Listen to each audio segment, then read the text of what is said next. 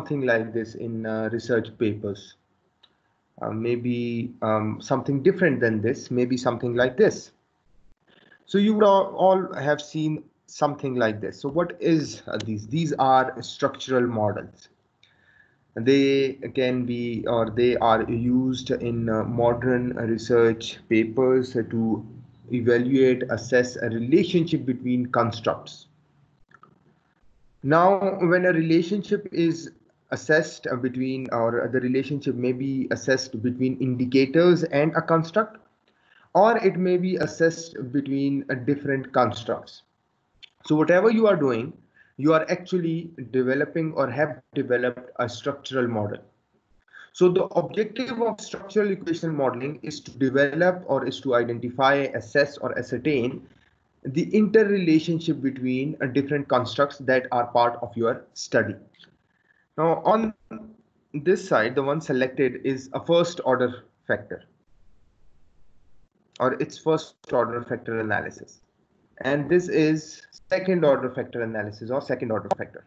So at the base of SEM, what you are doing actually is you are performing factor analysis and regression analysis. So it's a combination of both. So if you are developing, or if you are assessing the interrelationship between all the constructs in your study, so you can normally, or you can simply say that you have developed a structural model. Now, in the models you see, you have got all the constructs in a study, and you are actually developing a relationship between these constructs. In the next model, which can be referred to as the path analysis, you are actually looking at the impact of one variable on. In this model, what you actually see is the covariance, or how two variables are related with each other, or how they covary. And this model actually tells us, or shows, that there is a construct called innovativeness, and it has got 4 dimensions: product innovation, market innovation, process innovation, and behavior innovation. But these models do not actually tell us how one variable is influencing the other. In order to assess how one variable influences the other, you need to conduct path analysis. And this is path analysis. Now, these type of models, these ones, are normally your measurement models. So measurement models in a study are established to, or actually developed to establish the quality of constructs in your study, whether or not your constructs are reliable and whether or not they are valid. However, structural models are developed to assess or establish the relationship between variables. Now let us go into further detail. What is SEM? It's a general statistical modeling technique used to establish relationship between variables. Now it is a combination of factor analysis and regression. Now at the same time, you are conducting a factor analysis by identifying whether a particular set of items, whether a particular set of observed variable actually adequately represent an underlying construct or not. And at the same time, you may be assessing the influence of one variable on another. So researchers previously, maybe a decade or two ago, they actually relied on univariate or bivariate analysis. What do you mean by univariate or bivariate analysis? Studying one variable at a time is a univariate analysis. Studying two variables at a time, a bivariate analysis. But life is, and research is not that simple. And organizations aren't that simpler either. So you've got, there is a time when you need to assess complex relationship. Now, in order to comprehend more complex relationships associated with current research directions in the social sciences, it is increasingly necessary to apply more sophisticated multivariate data analysis models. Now, by multivariate, we mean one that involves multiple variables. For instance, you can have two or three independent variables, two or three mediators, one or two moderators, and then maybe three or four or one or two dependent variables. And apart from that, you can have control variables as well. So now the purpose of SCM is to make sure that you can develop and establish complex relationship that was previously not possible through simple or multiple regression in SPSS. So this is why SCM, structural equation modeling, is or was or is still utilized or was developed.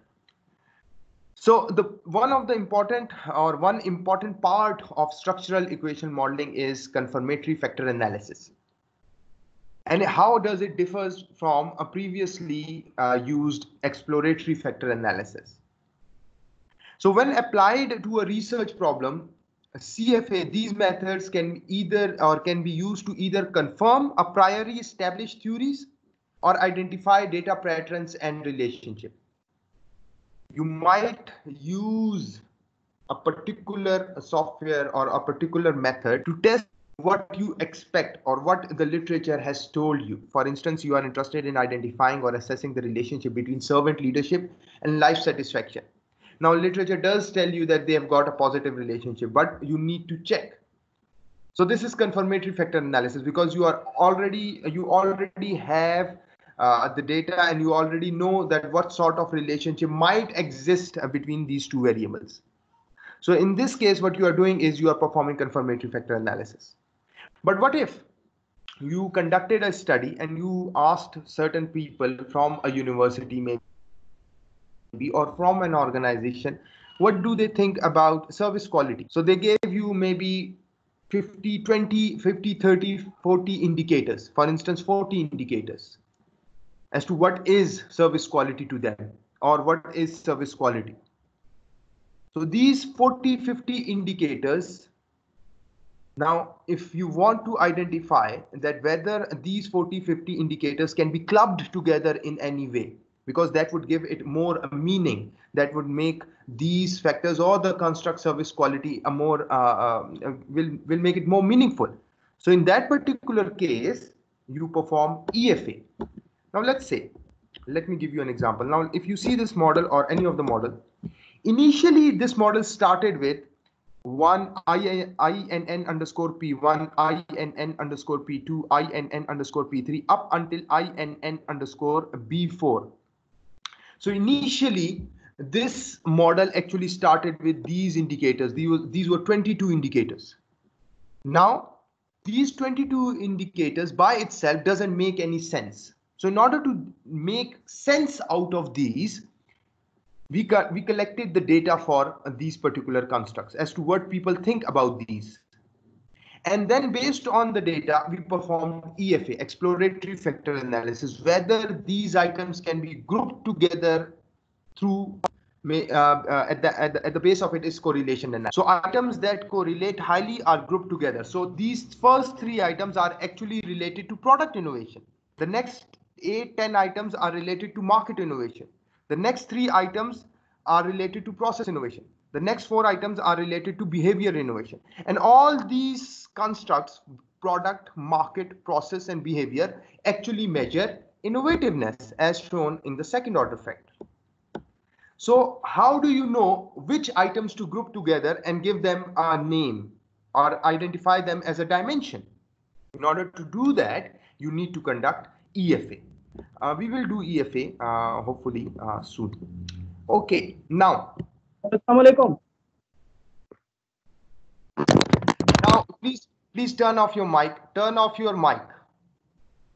Now, so specifically, they are confirmatory when testing the hypothesis of existing theories and concepts, and exploratory when they search for latent patterns in the data. For example, you've got a number of items and you want to identify whether there are certain patterns in the data, whether certain items can be grouped together to represent a latent construct, so you perform EFA.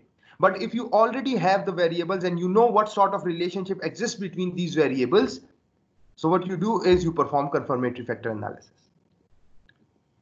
And once you do not have, or where you have a little or very little knowledge or prior knowledge about variables, so it's more or less exploratory in nature. So when exploratory factor analysis is applied to a data set, the method searches for relationship. Variables with high correlations are grouped together between the variables in an effort to reduce the number of variables to smaller set of composite factors, that is combination of variables. So what you are actually doing in exploratory factor analysis is that you are grouping the variables together in order to represent them into smaller set of composite factors, to give them an adequate representation, to give them a name and make them more meaningful.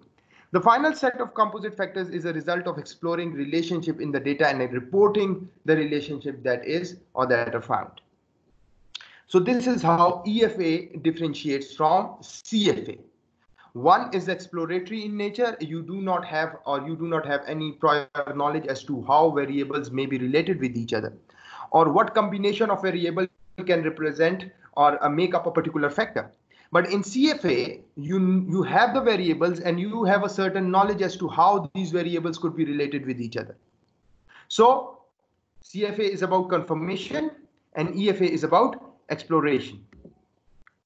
Now, measurement model and structural model. So when you are performing SEM, structural equation modeling, you are actually focused on developing two models. The first is measurement model and the second is structural model. The measurement model is part of the model that examines the relationship between latent variables. What do you mean by latent variables? Variables that are unobserved, that actually exist and that actually are represented by observed variables on which you have collected the data and their measures. Measurement models help establish the reliability and validity of the constructs. Now, in this case, INN underscore P1, INN underscore P2, INN underscore P3. These three are observed variables. Now, these three observed variables help us measure product innovation. Product innovation by itself is latent, unobserved. In order to measure product innovation, you need to ask these three questions: INN underscore P1, INN underscore P2, and INN underscore P3. And same is the case for the other dimensions as well. Now, once you develop your measurement model and establish the reliability and validity of the constructs, the next step is developing your structural model. And in structural model, what you are doing is you are establishing the relationship between these latent variables. It is utilized to assess the significance of relationship between latent variables. I'm interested in identifying how servant leadership affects job satisfaction. I'm interested in identifying how servant leadership affects organizational citizenship behavior. I'm interested in identifying how servant leadership affects psychological climate.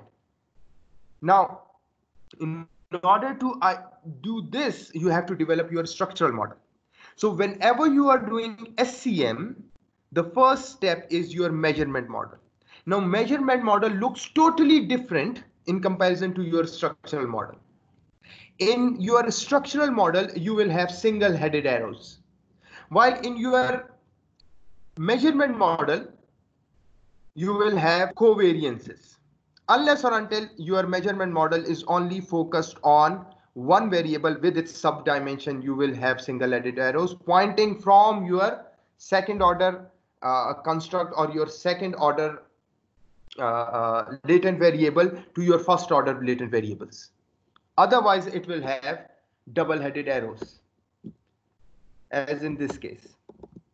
Now, so this is your structural model, and what it tells is how one variable is related with the other variable. So, for instance, this is a structural model that we can test. Okay.